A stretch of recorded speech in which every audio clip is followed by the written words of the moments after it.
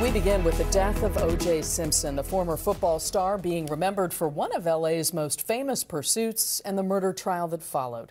Good afternoon, everyone. I'm Carolyn Johnson. And I'm Michael Brownlee. According to his family, he died after a battle with cancer. Our team coverage begins with NBC4's Conan Nolan live in studio with us with a look at his life. Conan. That's right. He was in America's living room for decades, on television as a football star, in commercials, as an actor, a sports broadcaster. But it was his role as a murder suspect that put OJ Simpson in the center of a unique moment in modern American history, where the issues of race, celebrity, domestic violence, policing, and the administration of justice all converged in what was known then as the trial of the century. He was a black man from the hardscrabble streets of San Francisco's Potrero Hill who rose to international fame, first as a star running back at USC, then with a Hall of Fame career in the NFL. Charismatic and popular, after football, Simpson remained in America's living room as a sportscaster, an actor, even a commercial pitchman.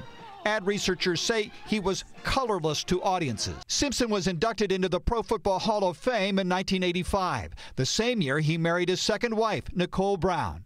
The couple had 2 children, but their marriage was marred by domestic violence, with Nicole Brown calling police on multiple occasions, with clear evidence of having been beaten.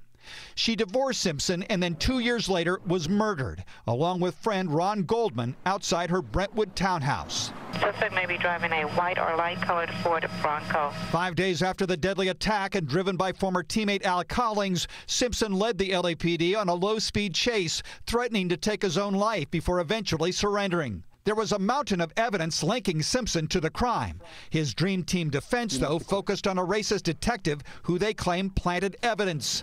The legacy of the LAPD was also on trial.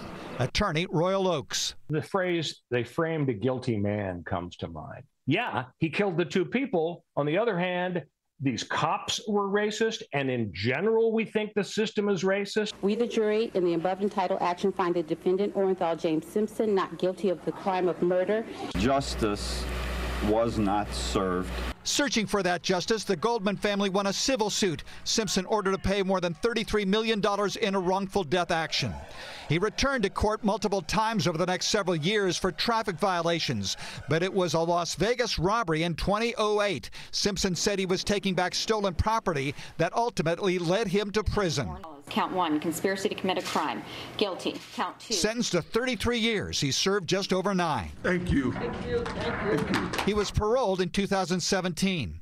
Over the past several years, he's been in declining health. This morning, family members announcing his death from prostate cancer. OJ Simpson was 76. A very complicated life, but one that will forever be remembered with the deaths of 2 other people, Nicole Brown Simpson, his ex-wife, and Ronald Goldman. Conan, you not only covered that famous slow-speed pursuit, you were actually in it. Yeah, we were on our way trying to figure out where he was, because O.J. Simpson was a fugitive from justice. He didn't turn himself in.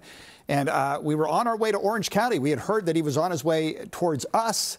And on the police radio, the CHP radio, we realized that if we just get back on the freeway, going the other direction, pull over to the side, we'll eventually see him, and that's what happened. So we pulled in front of him and reported live on the air. I was driving on a cell phone. Can't do that anymore. It's against the vehicular code. With a photographer in the passenger seat, as we saw literally thousands of people on overpasses, cars stopped on the freeway. It was a moment we had never seen before. You know, people say, oh, it's just like a movie. No movie would have come up with this. Yeah, it was so bizarre. It was. And again, it was just one of multiple moments. It's, you know, it's hard to describe really, you know, just what that meant, not just for the region, but for the nation. This was a case that captured the imagination and the attention of the world, frankly. Conan, I want to ask, back to that pursuit here for a second. What was going through your mind when you were in the midst of it? They were behind you. Right. My worry was a couple of things. First, there had been essentially a suicide note that Robert Kardashian had read earlier. And we were afraid that he would see our camera and use that time to commit suicide, and we'd be blamed for it. We also were afraid we'd get in the middle of a pursuit, which we sort of were. I mean, we were in front of it. You were leading it. Yeah, we were leading it. And we were worried about dying, frankly, because cars were colliding. We ultimately pulled and let them pass us because 2 cars had collided in front of us. And so I thought, you know, somebody could lose their life during the pursuit because there were so many people trying to jockey close to his car. And remember, all we knew was that he was in the back seat with a gun to his head, and so all of that was playing into my mind as we were reporting live on NBC4 Los Angeles. Yeah, that was quite a moment. Indeed, a very unique time. Right. And fortunately, nobody died then, but it could have been worse. Yeah. All right, Conan. Sure, appreciate it. We want to share with you now a statement we received from Ron Goldman's family late this afternoon, and it reads, "The news of Ron's killer passing away is a mixed bag of complicated emotions and reminds us that the journey through grief is not linear. We will continue to advocate for the rights of all victims and survivors, ensuring our voices are heard both within and beyond the courtroom." The statement goes on to say, "Keeping our family and most importantly Ron in your hearts for the last 30 years, we thank you."